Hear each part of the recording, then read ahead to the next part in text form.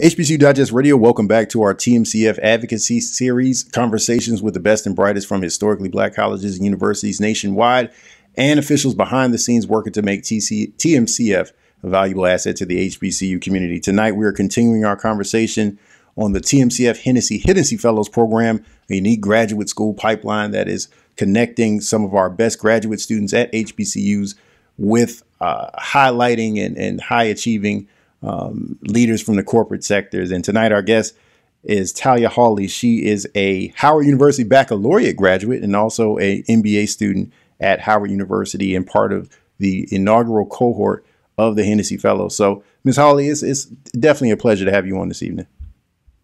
Well, thank you so much, Jared. I really appreciate it. It's a pleasure to be here tonight as well. Especially taking time out on the eve of Thanksgiving, that people got travel and cooking and all kinds of stuff to do. So I appreciate that. So tell us a little bit about how you became aware of the Hennessy Fellows program and the process you had to take on to apply for and prepare for entry into the program once you realized you got in. Yeah, so I actually heard about the TMCF-Hennessy Fellowship through social media. So I assumed that they were doing a huge social media push because it was all over Instagram, Facebook, and I saw, one of my Howard alums that posted it. They posted the announcement, and I honestly didn't believe it was real because when you see two huge organizations such as Thurgood Marshall College Fund and Hennessy, it's almost like, wow, is this real? So after doing some research, I Googled, I went on the website, I saw on TMCF that, Hennessy had, made the pledge for the $10 million and that the fellowship was happening. And so I thought it looked like a great opportunity after looking at the different benefits within the fellowship. So I applied, and after applying, that of course was a rigorous process. So, throughout the application process, I had to submit, many letters of recommendations, essays, and a whole plethora of information and why I wanted to be a part of the program. And after, maybe about 3 rounds of interviewing, I finally got the announcement that I was selected as being one of the 10 fellows for the inaugural cohort. So very thankful and blessed for that opportunity. What was that experience like? Because it's so competitive. And, we had another brother on before who was talking about, the moment when it became real to him, and he said day one. Was it like that for you? I honestly, this might sound cheesy, but I think maybe now I'm just realizing that this is real. Going through, the boot camp and just, we have check-ins on a monthly basis and, connecting with the other fellows, just all of the communication and fellowship and different programs and connections and collaborations that we've been doing since I found out maybe about, I think it was maybe around June. Mm-hmm. Since then, it's just been still so surreal that I'm actually a part of the program and that this is a thing. It's such a unique program, and you don't see too many opportunities like this, mm-hmm. especially for students that are attending historically Black college and university. So, yeah, it's still surreal. I know it's real. I know it's happening. I've been living and breathing it, but I just still cannot believe. What is the experience like? Is it as intense as one on the outside who's never been through it would make it out to be? And what makes it rewarding but difficult at the same time? Yeah, it is an intense program, and I feel like the application process kind of set the tone, mm-hmm. Because, like you mentioned, it's an intense, very competitive program. So, of course, I only expected it to be, the top caliber, intense program there is, especially for a graduate student. You can imagine, I went to Howard, undergrad as well as graduate school. So, it's a huge workload, and I'm in school full time. I volunteer in my community. It feels like full time. I'm in the Hennessy Fellowship full time. So, it definitely, it is challenging, but at the same time, it's one of the most rewarding things that I could be a part of.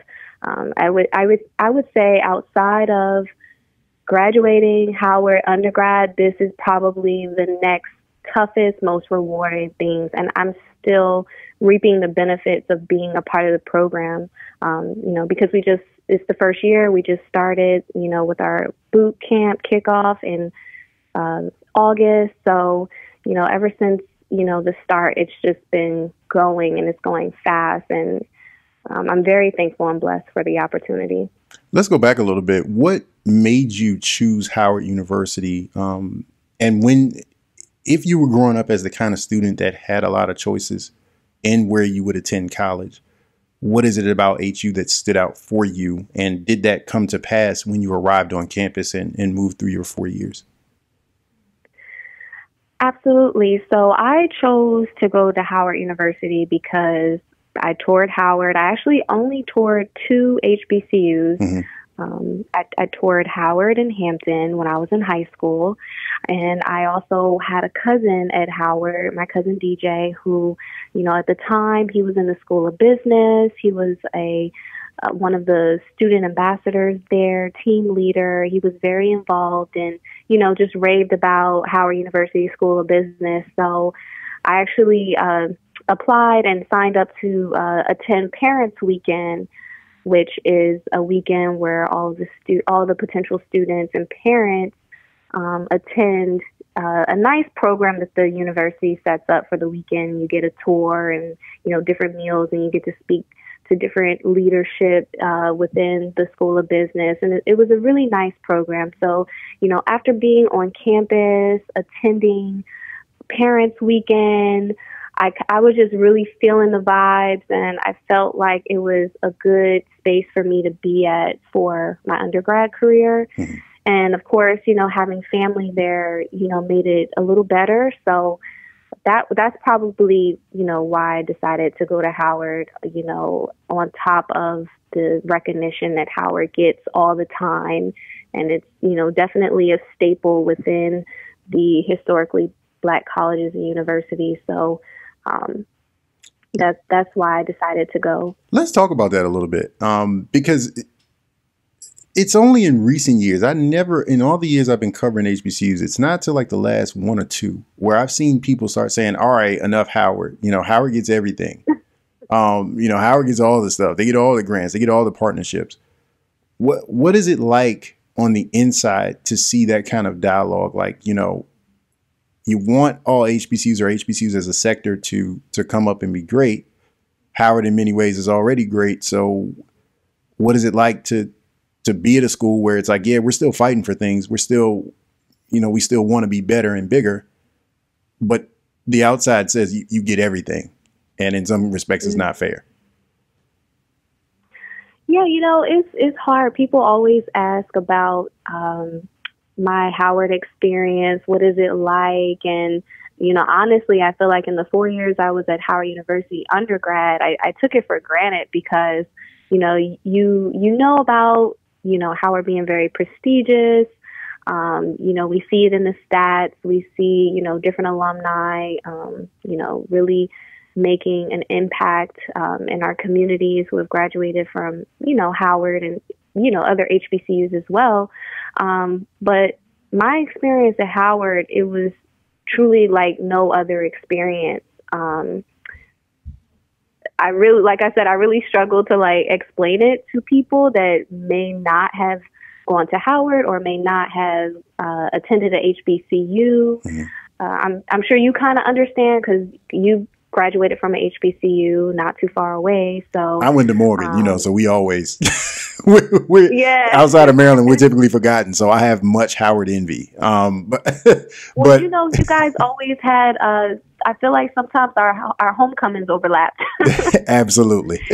Absolutely. Yeah, so right. So we're family. You Yeah. guys aren't too far away. And I have friends that went to Morgan as well. Mm-hmm. But yeah, no, I'm so fortunate that I went to Howard. Not only Howard, but at HBCU. I would not have changed that for anything in life. I really feel like it prepared me.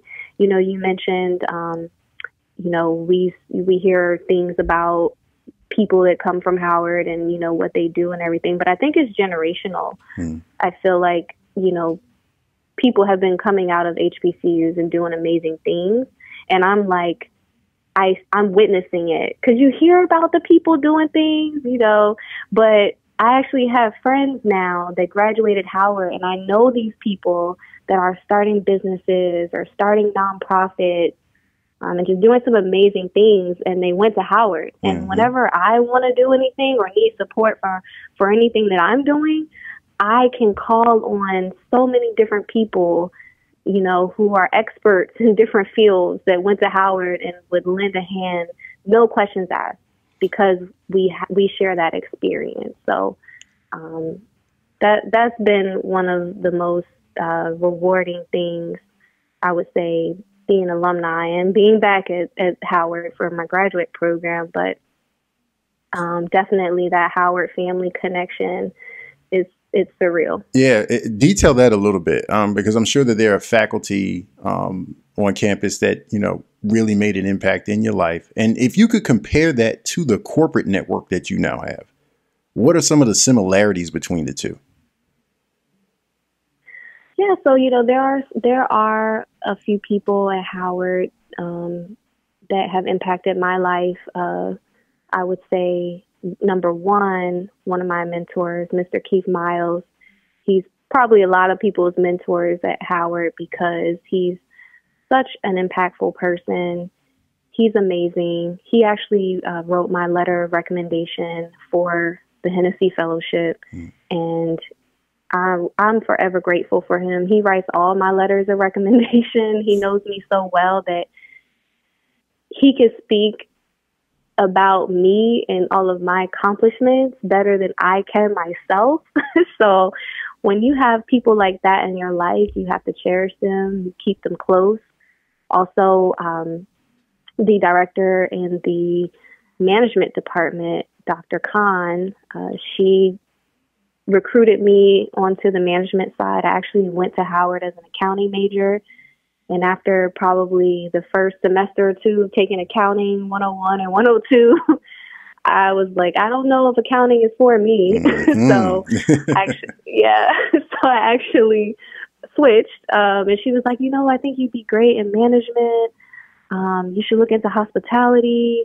And, she was like, she saw so much in me back then that I didn't see in myself. And I'm so glad to have people like that to bring those sort of things out. Because again, I don't think that I would be where I am today without people like that surrounding me. And then you mentioned you had another question about.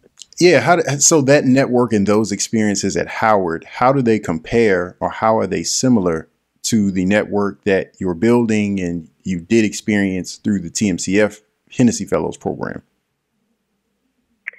Yeah, so the different connections and the mentors and the relationships that I've built in undergrad, they're very similar to the relationships that I've been building in the professional world, as well as with Thurgood Marshall College Fund and Hennessy. It's amazing to be able to even have access to some of the CEOs and senior leadership that we have access to, who literally tell us, whatever you need, email me, call me. We have cell phone numbers, for them to lend themselves at that level. You don't find that too often.